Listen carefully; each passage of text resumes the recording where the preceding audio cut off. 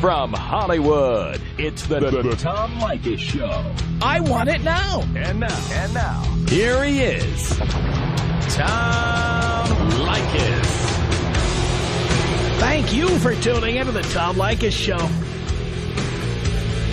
This is where America gets together to talk about the issues you really care about. It's a different kind of a radio talk program. We're the radio talk show that is not hosted by a right-wing wacko or a convicted felon. No! I am your host. Write down our toll-free telephone number. You're gonna need it. It's 1-800-5800-TOM. 1-800-5800-866. Thank you for tuning in. Thanks for being part of our program. Here we are together again on the radio. And in this segment of our program, I want you to meet someone who is a hero. He's a hero to me. And for many of you guys, he should be a hero to you. And if you've never heard of him, you're going to find out why coming up. Because our guest, Bert Riddick, has had the nightmare of dealing with something that we talk about on this program in theory all the time. I tell you what could happen to you if you got into these circumstances. Bert has lived it. It's been his life. And rather than just sitting back and taking it, he has fought back. I'm just thrilled to have him here. Bert Riddick, thank you for joining us on the program. Hey, Tom, how you doing today? I'm doing okay. I first found out about you from the former California State Assemblyman Rod Wright, who was here on the show. And he was having a hard time getting some legislation passed. And before we get to your specific story, can you tell us about that law? Sure. Rod's bill, which was the original Paternity Justice Act, 2002, we had stumbling blocks and stop signs all along the way, mostly from the women's rights groups with that coined phrase, best interest of the child, bull. That was the major obstacle for us. We wound up submitting a kind of a watered-down version of Rod's bill. Got through the Assembly and Senate, with a lot of red pen applied to it. Got to Gray Davis's desk, and he vetoed it. So did it ever get passed into law? No, didn't get passed. Like I said, we passed the Assembly and the Senate. Gray Davis basically wrote a veto message saying that for us to pass that law, the state risks losing up to $40 million. So basically what he said was the financial incentive of paternity fraud is more important than justice for the victims and their families. Now, before I have you tell your story, and I think your story is fascinating, and it's one that young men need to hear, because many of these boys call in and tell their stories about riding bareback and having sex without a condom, and they talk about their girlfriend wanting to have a baby and blah, blah, blah. A lot of them are not aware of what they might be getting themselves into, and your story, I think, is very important for them to hear. But before we get to that, what would this law have done had it been passed full strength? What was the purpose of it? Well, it was about paternity fraud. Correct. The purpose of the law was to allow you to dismiss child support cases based on genetic evidence. The state of California was one of the majority of states that had not addressed this problem before. At the time, I believe there were only 6 states that had corrected this issue. So basically it says, you either you didn't know it first, or you found out later on that your spouse or your girlfriend had multiple partners. You found out it's not your kid. Unfortunately, because you're outside of the 30-day window for paternity establishment, you're locked in and you had a kid for 18 years. And in most cases, it's going to be longer than that because you're going to have arrearages piled up on you. So what the law would do is give you a window of opportunity to submit your genetic evidence and then get your case dismissed, get your arrearages wiped to zero. Now, I'm looking at the Daily Breeze, which had a story that many listeners sent to us about you. And it says here, and I want to clarify this, because it says here that a piece of legislation that you helped fight for went into effect in 2005, establishing a new procedure for challenging paternity, including informing a man of his right to genetic testing. Did that law go into effect? Absolutely. What happened was after Greg Davis punched us in the gut with his pen on the initial bill, we went back and we kept beating the pavement, trips, emails, calls to Sacramento, and Senator Ashburn finally drafted another piece of legislation. We partnered with another assembly member, and we finally got that through with, and Rod Wright's bill, like I said, was a little bit watered down. This one was flooded by the time we got it to the powers that be. And basically what this bill said that for default judgments only, you can get them dismissed, meaning you never had your day in court, you don't know the kid, you didn't hold the kid out to be your own. Those cases, you have a 2-year window on which, from the time you know or should have known that it's not your child, you can get your case dismissed based on DNA. Wow. All right, let's talk about you and your story because, again, we have a lot of young guys who listen to this show. And I try to tell them stories, whether it be your specific story or theoretically what could happen to people who don't pay attention. And this includes people who've been falsely accused of being fathers. Tell us your story. This story began with a girlfriend you had. How many years ago was that? Let's see. That would have been, 18 years. The kid actually, in my case, just turned 18. So this woman I had a relationship with 20 years ago. 20 years ago. So you had a relationship and it ended? Yeah, we ended the relationship. When I met my wife, we were pretty much together from that point on, So about 2 years into our relationship is when apparently this woman went and had a baby, filed child support documents, and made me as the father. Did you know you had been named the father in this case? No. Well, what happens is they serve the paperwork is filed. They serve to whatever they think is your residence. At the time, my paperwork was served. I happened to be in New York on business. Came back, and then my wife showed me. We weren't married at the time, but we were living together. So I did the paperwork, basically what's this bitch trying to do now type of thing, And I'm like, what? She's been blowing smoke, since day one. Just, worry about it, Not knowing what I know today about the law. So that would be this is the first segue into a lesson for any of these kids who potentially could get into something like this. If you get served with any legal document from the courts, you need to respond immediately. Technically, you have a 30-day window. I would go down. I think it would be worthwhile to go down the very next day, if at all possible. One of the things Rod Wright told me, and this wasn't your case, but one of the things he told me was that, and you may know more about this than I do, I suspect you do, so correct me if I'm wrong. But what he told me was that the mother of a newborn puts down an address that would be the last known address of the father. And that in some cases, women say, I don't know where he is, and they put down their own address because they live together or because they spent the most time there or whatever. And so the notice comes to the address of the mother who, promptly disposes of the notice. And so essentially you're never served. There's no proof of service. And then later on you find out the hard way when your paycheck's being garnished or something like that. That's absolutely right. And for most guys, that is the way they find out, through a wage garnishment or a notice from DMV that the license has been suspended. And there's, the actual process of service is just one part of it. The term that applies would be father shopping. What happens is these women take a look and they say, what, I got this guy over here and this guy over here. This guy has a good job. This other guy, has no job, still lives at home with his mom and no income. I'm going to put the guy down with making the money.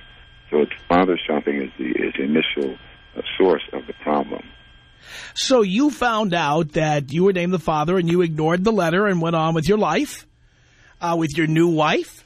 Right. And what happened then? Well, a while after that, I got a letter along with my paycheck saying that my wages will be garnished, and not just to be garnished, but garnished at 50% of my salary. And that was the first notice, other than that first piece of paper they left on my doorstep. That was the first interaction I had with them. So, actually, I take it back. That's the first notice that I knew that I was going to be garnished. A few weeks after the paperwork, I went over to the Department of Child Support Services in Torrance and explained to them, look, I know I'm a little bit outside my window, but I want to go ahead and take care of this. This is not my kid, do whatever you guys do, blood test, DNA test, whatever, and let's get it over with. The response I got was, sorry, you're outside of your 30-day window, we'll be in touch. What they mean by being in touch would be that they'd start the garnishment on you. They'd be in touch with your wallet is what they'd be Correct. in touch with. Yeah. Exactly. So, and again, you mentioned the young listeners. Tom, it's funny. When I go down, one of the things you have to do when you go down on these cases, you have a hearing down in the Commonwealth Building in downtown L.A. I think sitting in that room with all these victims and listening to these stories should be a mandatory part of sex education in schools, because if you have to go through that, if you got a feeling for what you have to go through with going through these bitches, you would never, you would protect yourself at all costs. Now, did you know for a fact at this point in the story, did you know for a fact you were not the father of this child? Absolutely. I mean, I hadn't seen this woman in, like I said, it was probably 2 years. Wow. And pregnancy is 9 months, so mathematically that would be impossible. All right. They told me you were smart. now they took, so they started taking money out of your paycheck. How much were they taking? Like I said, it was half of my salary, and I forget even how much. The story in the Daily Breeze. The story in the Daily Breeze says about $1,400 a month. Yeah, it hasn't always been that. Like I said, I was making different amounts at different periods, but basically they have the right to take up to 50% of your salary. And keep in mind, that doesn't mean that regardless of if you're making $20 an hour or $8 an hour. So imagine a guy who's only making $8 an hour has a new family, and now you're taking half of his paycheck. And you had your own son a year or two into your relationship with your wife, correct? Absolutely. We had one boy at the time. We now have 3 kids. And it's funny, a little while later, so that's when I began basically job hopping. And during the time where I would change jobs, they had no idea of knowing where I was at. So they obviously weren't getting any money. I've never voluntarily paid a cent for this kid, and I never will. So they garnish you. What happened with me was they found out where I was living, and I got off work one morning, pulled the driveway, the sheriff pulled behind me, and arrested me in front of my wife and my son. They arrested you. The sheriff's department arrested you in front of your wife and son. Came to my house and arrested me for failure to provide. I'm a deadbeat dad in their eyes. Wow. So you were taken in and booked like a criminal? Yeah, I was taken downtown. Unfortunately, it had to be a holiday weekend, so I wound up staying 3 days before I could go to court. And in actuality, it wound up being a good thing, because when we finally did get the court proceedings rolling, the criminal court judge, after hearing the story, he said, this is bull. He said, I'm ordering a DNA test, and I want the DA's office to pay for it. At the time, it was under the jurisdiction of the DA. Today, it's a state organization. So he ordered the genetic testing and ordered them to pay for it, and that was the only way I was ever able to get the testing done. So when you got the results of the DNA test and it showed that you were not the father, you would hope that would be the end of it. But what actually happened? Well, first of all, I was overjoyed, they called the wife and told her it was over. And then about 2 or 3 weeks later, I get another notice saying that they're taking my money still. So at that point, that's when I realized that what they're telling me is that the criminal proceedings are over, but the civil case stays open. So they're dismissing the criminal case. I'm not a deadbeat dad. However, I still have to pay for this kid for the next 18 years. Unbelievable. We'll take a break here. We're going to come back with our guest. His name is Bert Riddick, and he's telling the story of this just unbelievable experience of having to pay child support for all these years for a kid that wasn't his. This is something you need to pay attention to, and your telephone calls are coming up as well. Tom Leykis. 1-800-5800-TOM. Pipe down. I'm talking to Tom now. The Tom Leykis Show.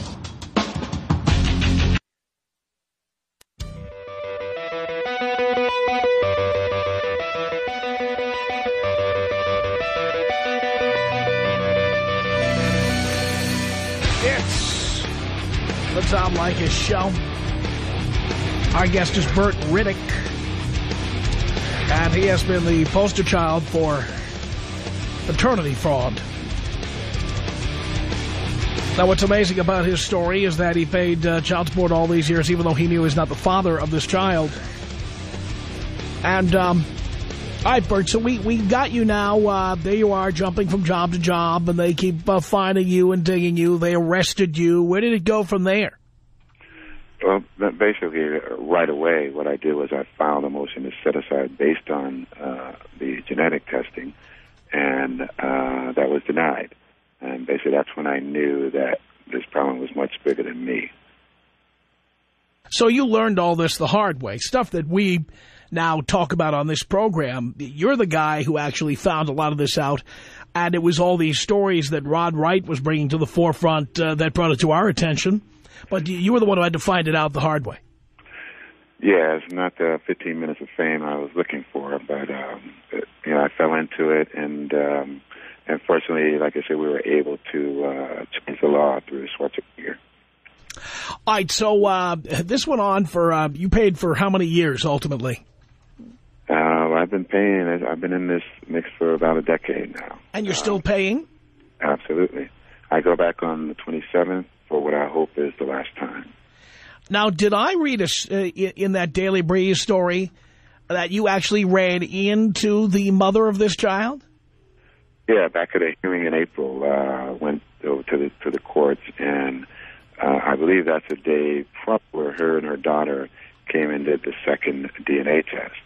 And I saw them sitting in the back of the room, and I thought about it for a little while, and I said, you know what, I'm going over there. So I went over, and I sat behind them, and I asked the girl, who she was. I said, are you Noelle? She said, yes. I said, hi, my name is Bert Riddick. I'm the man your mom's been stealing money from for the past decade. Now, keep in mind, if this was a little kid, I never would have done that. But this girl is 18 years old.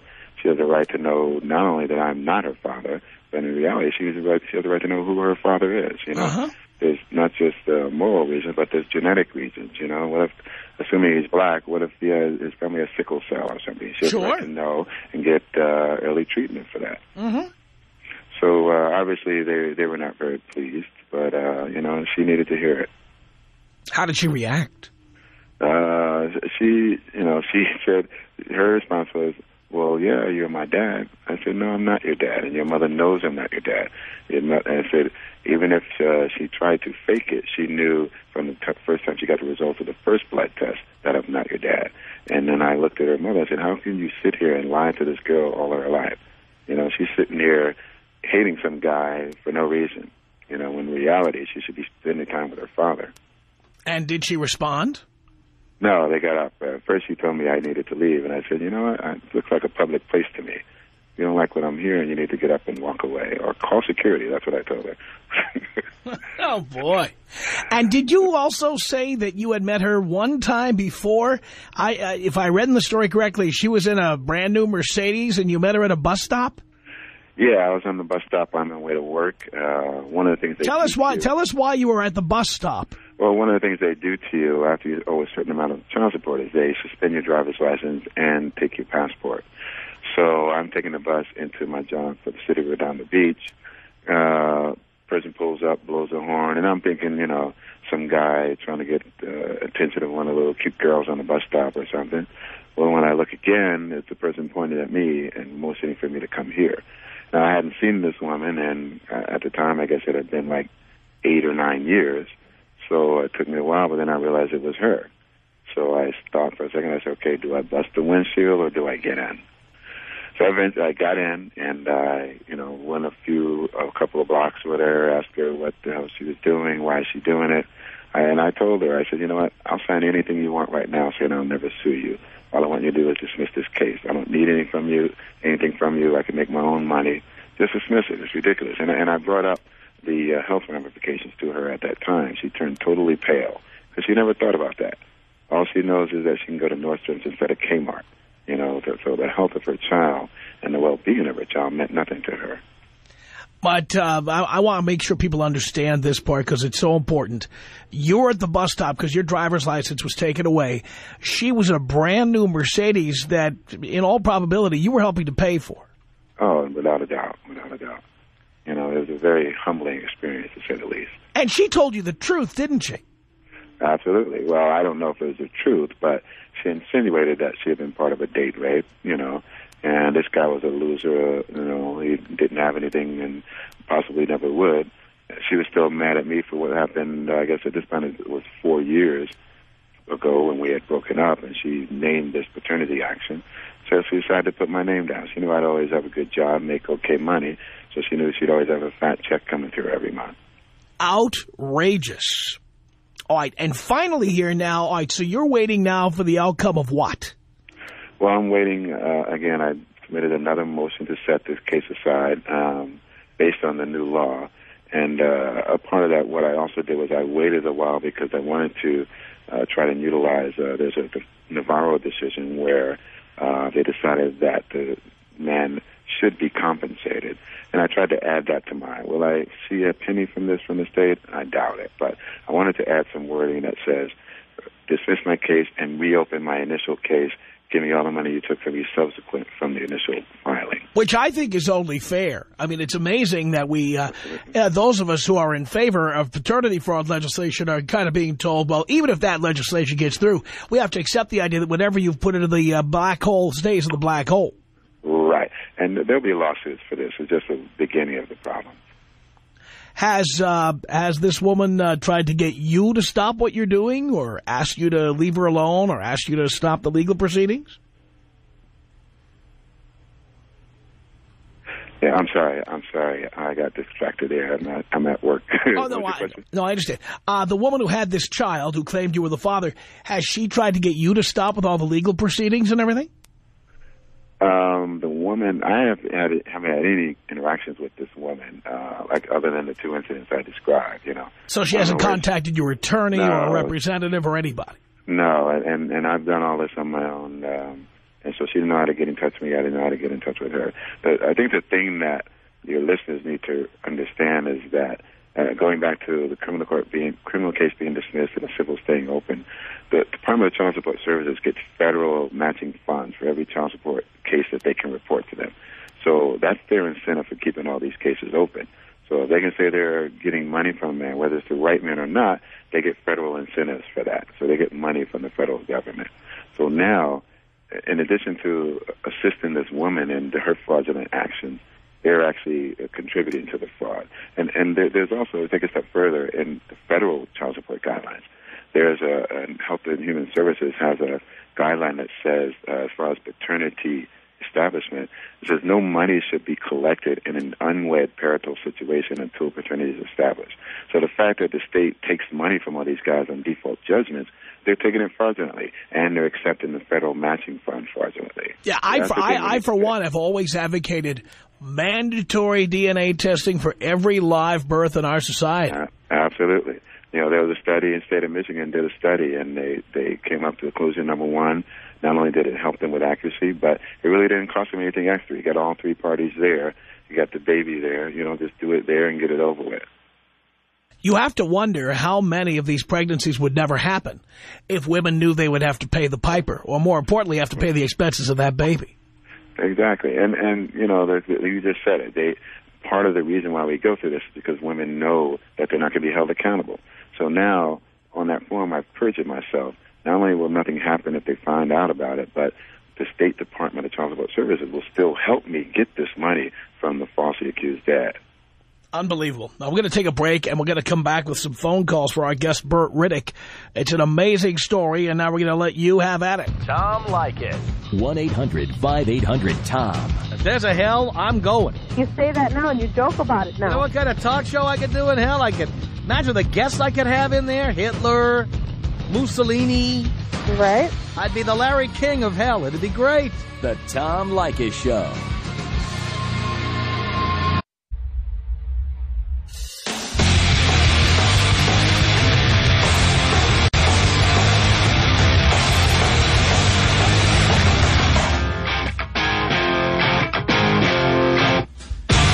Leykis Show from Hollywood at 1-800-5800-TOM. Thank you for tuning in. And now we go to your phone calls for our guest, Bert Riddick, fighting paternity fraud. Essentially a one-man battle here. Just amazing. All right, let's say hello here to Kristen on the Tom Leykis Show for our guest, Bert Riddick. Hello. Hi, Tom. How are you? Great. Good. You know, you've had a similar subject not too long ago, and I was so passionate. I dialed and dialed, couldn't get through. I see many sides of this subject. I'm on many sides of this, but Mr. Riddick, I am on your side. I am a mother, a single mother. I know how you feel about us, Tom. I married a man who also has a child from a former relationship. I do not get child support from my former husband. My position was that it wasn't worth fighting. However, I am familiar. Recently, my husband's former wife went to the Child Support Enforcement Bureau after a court told them that they should not be involved 2 years prior, saying that we owed more than $7,000 in arrearages. Meanwhile, we are now being, we have garnishments coming out. They're trying to go after my husband for his license, federal tax returns. Most importantly, as I was researching this, I am right there with Mr. I'm sorry, is it Riddick? I already said the name, but yes. I apologize. Mr. Riddick? Yes. I was shocked to find that states, in fact, do get basically incentives to collect not from men who owe, but men who have money. Well, to collect from anybody. Well, but most men who owe, or many, and I say this respectfully, a lot of men who owe don't have the money. My husband, we have proven in October 2006, when we received the call that my husband was, in fact, behind, I took every check going back to 1998. Not only did we pay, we overpaid by $4,000 trying to assist. They refused to return a phone call. They refused to acknowledge any letter, nothing. It wasn't until, as it turns out, my husband and I, we work for the same company. I'm actually in the accounting department. They contacted the company because of the arrearages, and they wanted to garnish his wages. They left his phone number, and I said, honey, you know, I know they're not returning your call. Here we are now in April 2007. Here's the number of the woman that called you, or called me. Here's the number. She proceeded to threaten both of us with legal action because I gave her direct line. You are not allowed to give the direct line. You have to go through customer service. What does that mean? You get no return from call. No return from call. You know, what I don't want to do is turn this into a thing where people call in with their horror stories. I know there's a million of them out there. What I want people to know is that fraud is okay. Fraud is acceptable as long as you are a pregnant woman who's trying to get money. Fraud is acceptable. And that's the most offensive thing about this. If I'm going in the wrong direction, I apologize, but you are absolutely 100% correct. In fact, we were told that day the burden of proof is not on the person who made the claim. The burden of proof is on the person who has been claimed against. And the bottom line is they're not going to listen to you. Did he hear about the person in New Mexico who claimed that there was a child that did not exist? $20,000 later. Yeah, we talked about that story, too. You did. I apologize. Governor Richardson is fighting that. We are now talking with Governor Richardson. You can go in, and there's no legal ramification for someone who can go in there and lie. Right. They can sign an affidavit and say whatever they want, and I wouldn't be so adamant if I wasn't on two sides of the fence. Like I said, I get no child support. I could have fought that, too. Yeah, I understand, but we're going to move on here, Krista, but I thank you for the call. It's 1-800-5800-TOM.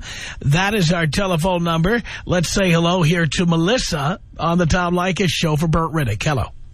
Hi, Tom. Hi. I'm not sure if you're aware of this or not, but I just wanted to make sure that all of your listeners knew that I live in L.A. County, so I'm not sure if it's just L.A. County or if it is for the all of the state of California, that when a child is born, in order to put the father's name on the birth certificate, they have to sign a declaration of paternity form that says that they will be responsible for paternity. I know that this has been in effect at least 10 years because my daughter just turned 10 last week, and she had to have that form signed in order to get her father's name. Well, let's ask Bert. Is that the case, Bert? She's partially right. There is such a document, declaration of paternity. I was not present when this child was born, nor when the paperwork was signed, but it didn't matter to them. One of the things we did after Gray Davis's veto, we had a paternity work group up north, and that's one of the things we addressed. We said that you got to stop forcing these kids to sign this declaration of paternity, because what happens is they don't know. They're in joy. They got a new baby, you know. They're clueless, and they don't. The last thing in their mind is to think that maybe this baby isn't theirs. So they're forced into signing it in this beautiful moment of childbirth, and then later on, what winds up happening is that they find out it's theirs. The State Department says, you know what? Too bad. You signed this declaration of paternity back on this day. Right, but Bert wasn't there, so Bert was not required to sign, and they were not required to have his signature in order to get money. Do you understand, Melissa? No, I understand, and one of my comments is this hasn't been happening for a long enough period of time. My cousin is 16.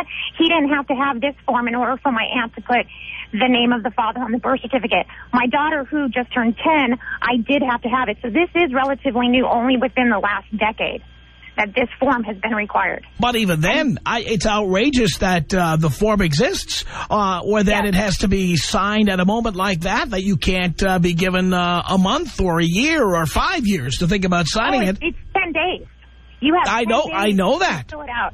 That is why we need mandatory DNA testing, so that a man does not have to go to a woman and have her go, what do you think I am, a slut? You think I'm a slut? And they have it all set up. The whole thing is rigged so that guys just sign these papers and agree that they're the father without having any way to wiggle out or to find out the truth. No, I completely agree. But I just wanted to let your listeners know it is out there, and if they are presented with it and they have any hesitation, don't sign it. Yeah, good point. By the way, Bert, I think one way to solve this problem, or to help solve it, would be if the federal government would say you're not getting a dime unless we have DNA evidence that this child is this is the father of this child. That's exactly where it's going to need to come from, you know. But will that happen? Who knows? We're trying to put more visibility to this problem so that maybe the federal government will put more pressure on the state. Absolutely. It's Bobby on the Tom Leykis Show for Bert Riddick. All right. It's Rico on the Tom Leykis Show for Bert Riddick. Hello. Hello, Dad. Hello, son. Hey, I just had a couple of questions. I caught the tail end of the conversation, and the more I hear about this, the more it's pissing me off about what this guy's going through. I feel really bad for him. But my question is, I believe I heard he said he's going on the 27th of this month for the what he hopes to be the final court date. Was that right? That's correct. Okay. So a couple questions that I had is, if they prove that this, you know, obviously this isn't your child, and you can stop paying, are they going to, what kind of ramifications are they going to have on the lady to pay you back, or is the actual father going to have to pay you back? You said you've been doing this for a decade. Correct me if I'm wrong, Bert, but isn't it, you're trying to get the money back from the state. The state collected the money from you. You're trying to get it back from the state, and then it's the state's problem to figure out who to get the money back from. Correct. I'm going to try to get the money back from the state, but I'm also going to file a separate civil action against the mother. Good. I'm concerned they're both liable, you know. If she doesn't have anything, garnish her check like you did to me. But now, my other question was, too, you know, is anything going to happen to the actual father? He should be the one paying. Who knows? Who knows who that person is? Yeah, I hear that. Anybody. Well, I hope good luck to you, man. I hope you get every dime back. All right, I appreciate it. Rico, thank you for the call. Holly on the Tom Leykis Show. Hello. Hey, Tom. Hey. I just wanted to thank you so much for taking up this noble cause that I had never even heard of. I mean, this totally freaks me out. I'm always trying to warn my nephews of what girls can get them into and, you know, the ramifications for life that can happen. And, you know, I didn't know that there was all these fraud cases attached. I mean, I can't believe this is going on in our country. Well, not only that, Holly, fraud is legal if we're talking about a woman who's pregnant. I know. This is horrible. My husband and I are always talking about how all the laws, you know, I mean, everything. You have to be the worst mother in the world, practically like on crack and, you know, in jail to lose custody of your kid. I mean, it has to be that bad. And still, time and time again, custody is always awarded to the woman for just like out of default. And I just can't believe that people can be frauded like this in this country. This is just terrible. And this guy's whole life has been ruined, and he's got legitimate kids of his own. This has got to be falling back on them. And by the way, although Bert is certainly the poster boy for this, There's thousands of guys here in California who are going through the same thing. Unbelievable. I mean, this is just terrible. My heart goes out to them. And, I mean, for you to bring this to, forefront, I mean, I don't hear anybody talking about this. And this is just, seriously, it's a noble cause you're taking up. And I do hear you talk of this, speak about this subject all the time, a lot of times in humor, which is great also. But, I mean, in this instance, this is like cold, hard facts. Well, let me tell you something. What this is all about is the government. You got all those guys who run for office saying they don't want to raise taxes. And what they're doing is, rather than the people who are responsible for creating these children paying the bill, they are attaching the wages of perfectly innocent citizens. But there aren't enough of them to... I'm sorry, Bert, you're cutting out.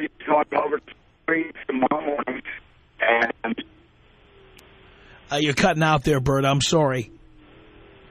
All right, why don't we put Bert on hold and see if we can get a better connection on him, because you can barely hear what he's saying. But you hear what I'm saying. We need to hear him. Yeah. Oh, no, we definitely do. Everything he's saying. We definitely do.